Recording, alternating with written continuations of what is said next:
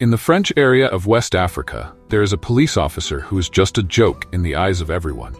He is now worried about his situation and has decided that he himself will improve his situation. Will that policeman succeed in his goal? To find out, watch this video till the end. This story is from 1938 when France was occupied in some areas of Africa. One of them was a poor area, and there was only one policeman there, Lucien Cordier. Lucien was a kind-hearted policeman who wanted to help the poor. He himself was living a life where he did not get any help. Neither his wife yet respects him, nor anyone else. A man named Van der Broek, who is the owner of the timber company in that area, also shows him down in front of everyone, and his wife is upset about this. Everyone knew that Van der Broek breaks the law, but because of being a coward, Lucien did not even raise his voice against him. There is also a man named Nono in Lucien's house who calls himself Huguette's brother. But Lucien knew that he was not Huguette's brother, but a boyfriend. Nono also does not respect Lucien and enjoys taking money from him. Still, Lucien can't do anything about it. Not only this, there were also two such men in that area who were doing dirty work. Those two people named Lionel and Perron were also a headache for Lucien. But Lucien also lived in fear of them. He has never shown courage like a policeman. That's why he has become a joker and a slave for people. Only an old African named Faith respects him, who works in his police station. Lucien used to tell Faith what was in his heart. But every day after hearing the same thing, Faith also started getting upset with him. There is a woman named Rose in that area, whose husband beats her every day. But instead of stopping that man, Lucien lets Rose get beaten, because he doesn't even have the courage to stop Rose's husband. Despite this, he tries to get close to Rose because he has always liked her. And Rose also does not get rid of him in the desire for love. One day, Perron and Lionel, breaking the law in front of his eyes, started using African people's corpses as a prey. And when Lucien tried to stop them, he said that it was just the corpse of black Africans who had no importance. He also forced Lucien to shoot, and by reminding him of his place, he scared him again. Lucien was upset with this misbehavior. And the next day, he went to the city to tell his superior Marcel about Perron and Lionel. He was surprised to see the life of the city. And when he told Marcel that 1,200 people living in the village are upset, then Marcel said that the lives of those black poor people are in trouble. And they are not considered citizens, but only Negroes.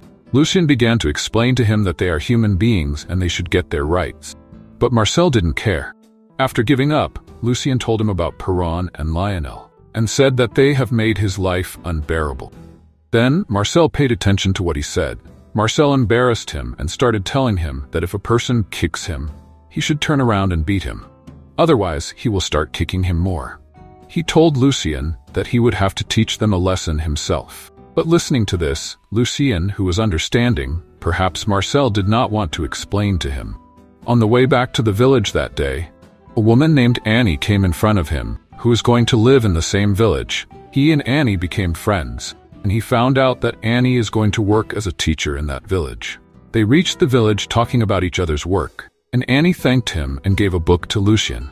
As soon as he returned home, Lucien faced Lionel and Perron, and started threatening them with his gun. Telling them to sing a song, Lucien killed them both, and washed their bodies in the river. For the first time, Lucien woke up from his sleep, and one night, someone suddenly reached his door. Seeing his anger, Huguette got scared. Marcel came to the door, who found out about the murder of Perron and Lionel. He suspected that it was Lucien's work, but Lucien refused. Marcel said that he had said something about kicking in a joke. That's why he was relieved to know that Lucien did not take his words seriously. Taking the lives of his enemies, Lucien also succeeded in proving himself innocent in front of Marcel. And he said that the people who are bothering him are someone else, and they have left that village. Marcel said that he wanted to go to the local hooker, but he was so tired after going there that he had to take Faith to the police station himself. Marcel said that he told a hooker in a drunken stupor that he had killed their owners, that is, Perron and Lionel. And now if the needle of suspicion could fall on anyone, it was Marcel. And Lucien was free from this crime forever. Not just hookers, Marcel said the same thing in front of everyone. And then alone, Lucien told Marcel that he had made himself a suspect in everyone's eyes. By the time Marcel realized his mistake, it was too late. And now Lucien was burdened with his own superior. Lucien now had the courage that he had never had in his life. And with this courage, he began to roam the whole village. One day, he saw a French man beating a worker, but he was forced by habit. He did not arrest anyone this time either. And Annie was surprised to see this. The priest also kept explaining to him that he should do his work properly, but Lucien said that he did not have the courage to do his work. After talking to the priest, like his last act, he faced Rose's husband this time, and by punishing him for his sins, he also killed him. After that day, Rose kept looking for her husband, but when she did not find him, she happily continued her affair with Lucien. Lucien soon told her that he had killed her husband. Knowing this, Rose became more happy than before. The next morning, Lucien took Rose to his corpse, where for the last time Rose vented her anger and became free from her husband forever. Rose started doing a play with Lucien and started showing everyone that her husband is missing and she is very worried. One night, a film was shown to the villagers, and on one side, where Huguette, Nono, and Rose were watching the film, Lucien was watching the film with Annie. Suddenly, there was a storm. Between the storm, Lucien and Annie took care of each other. All the villagers ran away from there, and Lucien got a chance to spend time with Annie. That night, Lucien told Annie that his father had killed his mother after Lucien was born. And since then, Lucien did not get proper upbringing, and he always lived in fear. Rose now started living in Lucien's house, and in this way she was able to continue her affair with Lucien. Lucien had also arranged to teach a lesson to Van der Broek. His plan succeeded, and he embarrassed Van der Broek in front of everyone. As a result, Van der Broek had to break the bathroom which was in front of Lucien's house. And at that time, while arguing, Nono and Huguette realized that Lucien is not innocent, but evil. Huguette thought that Rose's husband would come back and try to kill him. So she took him to get a gun, and Lucien started teaching her how to shoot a gun, because of which Faith had to face the fear. After a while, Lucien saw Nono taking the stairs, and when he followed him, he found out that he was secretly watching Annie. To impress Annie, he started beating Nono in front of her, and in this way, he also took revenge from Nono. That night, he told Annie that he loves Rose, but he could not get away from Annie even if he wanted to.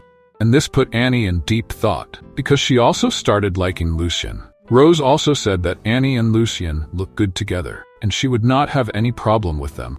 Rose and Lucien went to Rose's house, but one day, Rose's husband's dead body suddenly appeared at their door. Rose's servant had brought that dead body, and he knew that Lucien had killed him. Lucien asked him for help in burying the dead body, but his real purpose was not to get help, but to shut him up. So as soon as he got a chance, he killed that servant too. He was not happy after killing an innocent person, and he told Rose that he was getting tired of his life. The next day, the servant and Rose's husband's dead body were found by the police, and they came in front of Rose with the dead body. Now, being a local policeman, Lucien was also called to that house. He started trying to prove with Rose that Rose's husband and his servant must have killed each other, and they were trusted. The day of Rose's husband's funeral came, and Nono came to know that Rose and Lucien's affair was going on. He wanted to tell this to Huguette, but to say such things about a widow, Huguette blamed him. During the funeral, the priest was upset, because on one hand, Rose was happy with her husband's death, so on the other hand, Huguette was talking about selling the church and making money. One day, Perron's brother came to that village. Seeing him, everyone thought that Perron was alive, and Lucien also thought that Perron's ghost had come in front of him. But then he came to know that he was Perron's brother, George, and he was a policeman. He came to know about his brother's death, and he wanted to find the killer. He had a doubt on Marcel, so he wanted to work with Lucien. Lucien became George's friend, and he started looking for the place where Perron was killed. George was completely different from his brother. That's why Lucien liked talking to him. He told George the things that Perron used to do. Knowing this, George was embarrassed. George started going back to his house, and before leaving, he said that he understood that Perron was killed by Lucien. But confusing him, Lucien said that the next day after Perron's death, he saw Perron alive. This bothered George so much that he started behaving like a madman, and he had to forget the death of Perron. Lucien went back to his life and started spending time with Annie. He was getting more and more depressed. That's why he confessed all his sins in front of Annie. He told Rose that he is so tired that he wants to leave everything and run away. And on the other hand, Annie was still worried about Lucien's confession. After listening to Nono, Lucien came to know that Huguette hidden some money, and with the help of that money, she is going to run away with Nono. After stealing the money, Lucien went to Rose. After that, they decided to leave that place forever. Huguette and Nono understood this and reached Rose's house. At the right time, Lucien hid from them. But Rose couldn't hide from them that she was having an affair with Lucien. Suddenly, they started beating Rose, and to save her life, Rose killed both of them. Lucien was still hiding like a coward, and was watching Nono dying in front of his eyes. At the right time, while patrolling, some soldiers came there. But Lucien managed to keep them away from the house. Asking for help, Rose came to Lucien, and Lucien told her that she should take the money and go away from there forever. Lucien himself didn't want to go with her because he was really tired now.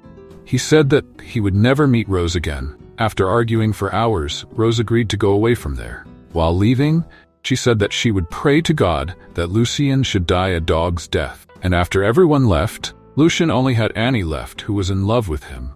Despite knowing about his sins, Annie wanted to accept him. Lucien said that he was no longer worthy of love. And after that night, until his death, Lucien lived his life only with regret and sorrow. On that note, movie ends. So friends, that's all in today's video. If you like this video, please hit the like button and don't forget to subscribe to my channel. I will meet you in the next video. Till then, peace out.